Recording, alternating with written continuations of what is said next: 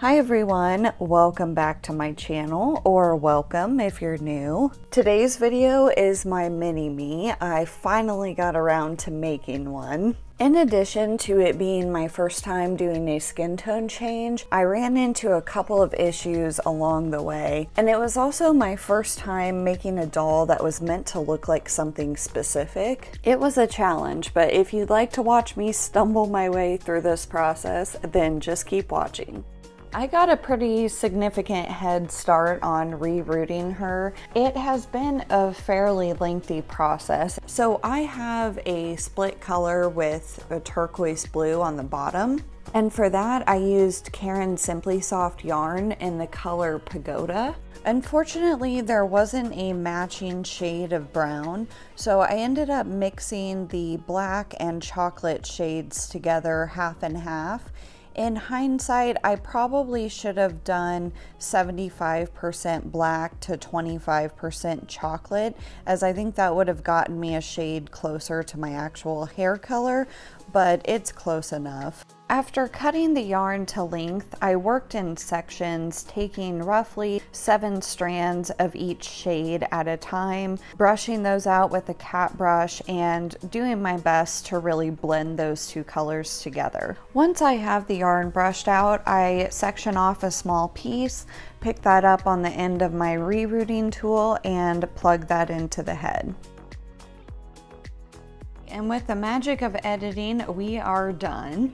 She has got a very unruly Hermione look going on, but before I work on taming her hair, I am going to use Fabri-Tac glue to secure the plugs from the inside. I do my very best to make sure the glue touches all of the plugs inside, and then I will set this aside to dry for 24 hours. Off camera, I boil washed her hair and brushed it out. That helped cut down on some of the bulk. And now it is time to burrito the hair. I should have done this before I rerouted her hair, but Posia had spiky coral pieces on her ears. With an X-Acto blade, I cut them down and then filed them with my Dremel. They are far from perfect, but the hair's going to be covering them anyway, so I probably could have left them as is. Now I'm ready to get started on her face. Taking 100% acetone on a Q-tip, I'm going to remove her factory paint. I'm now ready to prep the face with 2 layers of Mr. Super Clear, waiting 15 minutes in between each spray and an additional 30 minutes before beginning her face up. And as always, please be sure to read the manufacturer's safety instructions before using any of the materials mentioned in this video. I'm going to try to match her skin tone to Cleo's, and if all else fails, I will be using Cleo's head as well. I'm going to start trying to do a skin tone change with pastels and see how that goes. Sorry, I just realized I wasn't filming. I have applied my first layer of pastels. It is looking really patchy. I don't know if this is normal at this stage of the process or not. I'm hoping as I go along the coverage will even itself out, but we shall see. I'm going to seal this first layer with a coat of MSC, and I will be back for layer number 2. I'm also going to do at least 1 layer of burnt sienna to help combat the blue.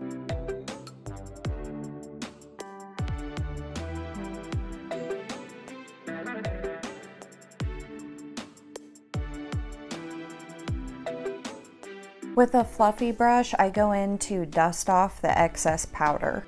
Okay, I am back and I've encountered a few fun disasters. The first of which is midway through doing the skin tone change on the face, I realized I should have reconnected the head prior to doing the layers of pastels and MSC, because MSC can crack, especially the more layers you add. I realized before I added any more layers, I needed to connect the body with the head. And of course, I broke the neck peg. I did heat the head with a hairdryer prior to removal. I don't know if this is an issue with this generation or just this doll in particular, but I found it very difficult to remove Cleo's head. So I need to fix the situation. I do have a drill attachment for my Dremel. I am going to use this to drill a new hole through the front of the neck, and my plan as of right now is to use a piece of this paper clip to act as the neck peg. So we'll see how it goes, but first step is drilling the hole. All right, now I'm going to see if the hole is big enough for the paper clip, and it is, so that's good. Now I need to cut this to size. So now I need to get the neck peg back in there. I'm going to stick this through and super glue it into place.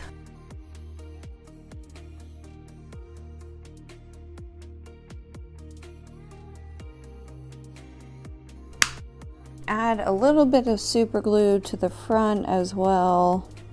I'm not worried about the way this looks because the head will cover this up. I'm going to get this head back on before I do any additional layers.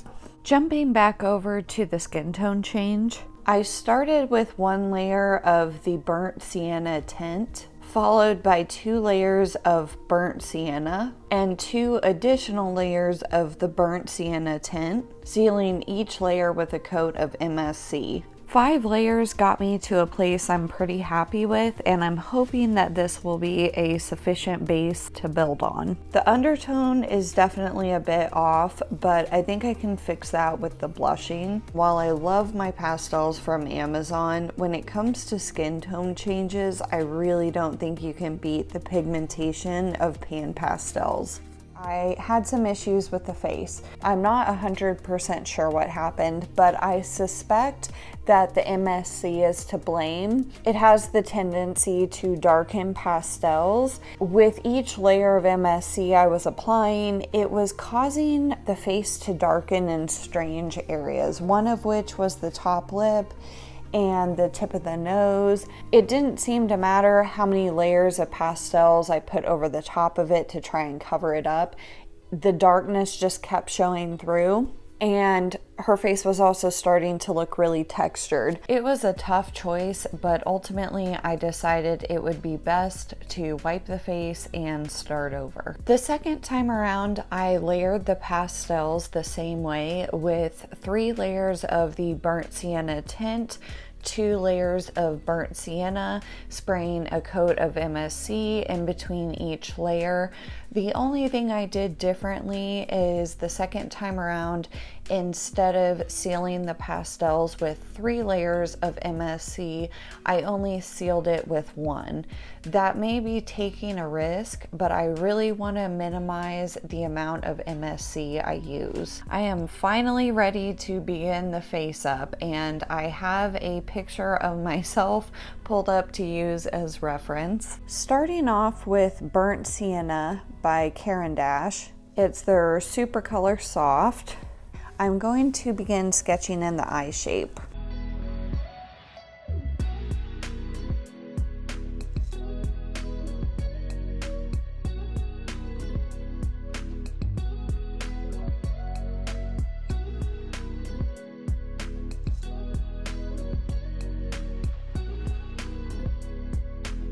Taking a damp micro Q-tip, I'm just going to bring this back a little bit. Got a little too high on this side. Now that I've roughly sketched in the outline, I'm just going to take my white watercolor pencil and fill in the eyes. I feel like this step really helps me gauge how far off I am on the symmetry. I am going to take just a little bit of my white pan pastel, and I'm going to put that on the high points of her face or any features I want to bring forward.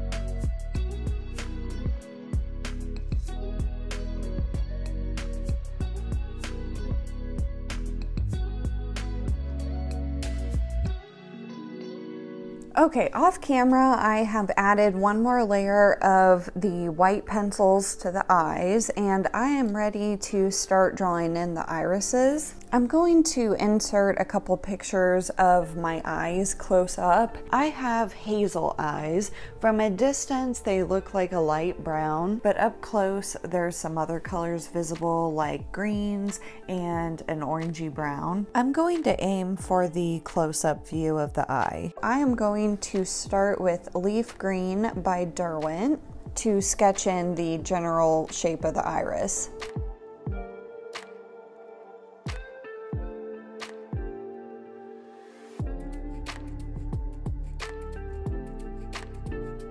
Taking umber, I am going to do the dreaded nostril darkening.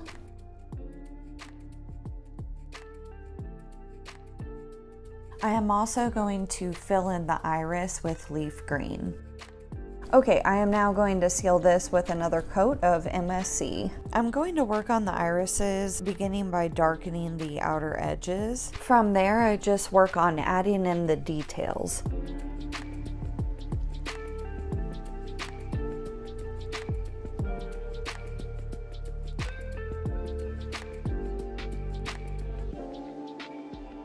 I'm going to add a little bit of color to the lips with pink purple and cold pink pastels.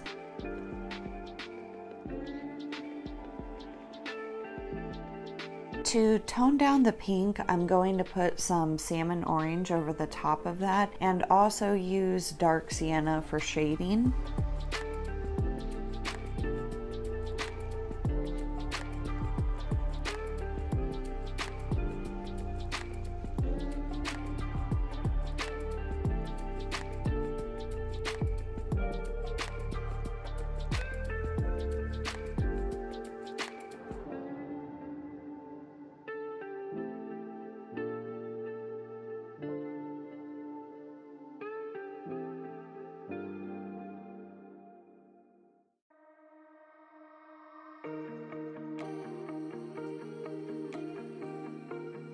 Just a quick update, it is extremely cold outside and I am really struggling with the MSC. I don't have that gritty, grippy surface that I normally have to work on, and that is despite the fact that I'm letting her dry inside. I sprayed another layer and I'm going to just keep working at it and hope I'm able to build.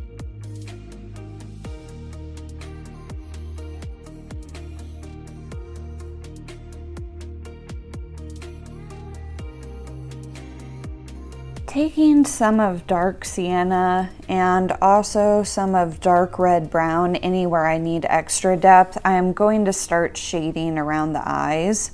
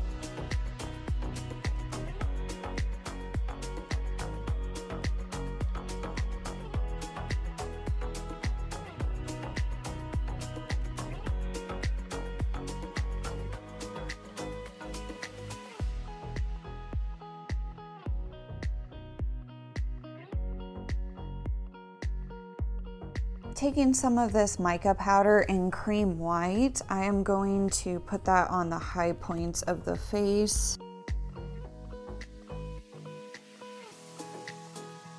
With the black pastel, I am going to create the lash shadow by shading the top of the eye.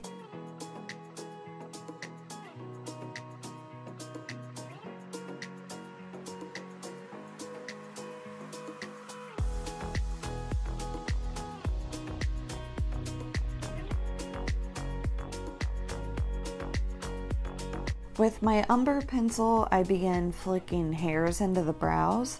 Switching to Derwent Chinese ink, I add some darker hairs as well.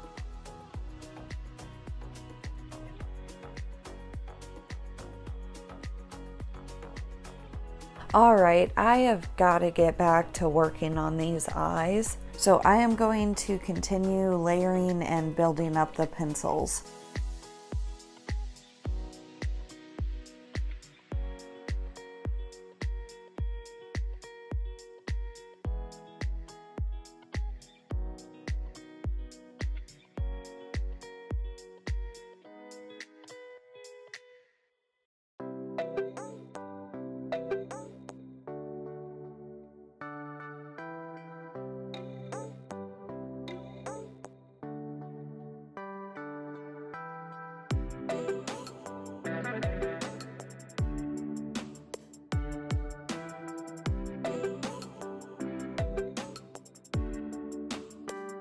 Before I seal this layer, I am going to add in all of my beauty marks. I think it's going to help the skin look more realistic. That's my hope anyway.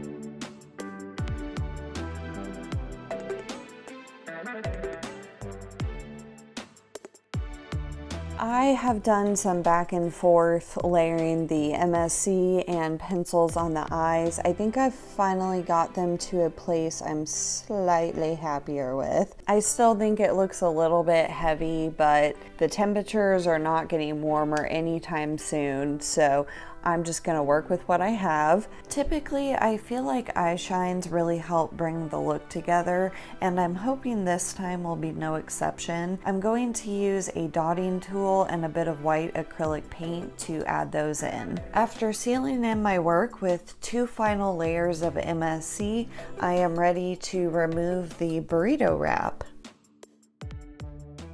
Okay, I am back. I just quickly curled her hair off camera, and surprisingly enough, that actually was quick. It was my first time curling doll hair, and what I used was this metal straw. I imagine it would take quite a bit longer if you were going for tighter curls, but I would say the whole process took me maybe 30 minutes. It was a lot quicker than I expected. I put my flat iron on its highest heat setting, clamped it all around the bottom of the straw, heating it up for roughly 10 to 15 seconds. Each time I heated it up, I was able to get about 2 curls. And then I popped on some false eyelashes. I wouldn't say that she looks all that much like me, but I am proud of how different she looks from where we started. I am happy with how her skin turned out, especially because it was my first time doing a skin tone change. And then all of the clothing came off of Etsy with the exception of these Monster High boots. She also has some earrings. I personally like asymmetry, so I gave her different earrings. This was a bit of a short and sweet video, but the next project is going to be a big one and I cannot wait to dive in. If you would like to be notified when I upload videos in the future, then please subscribe and hit the notification bell. That is all from me today. I really hope you had an amazing holiday season, and until next time, take care.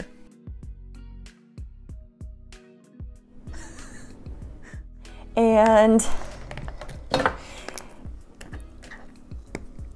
ow! Oh, that pinched my finger. Okay, this is all going to plan.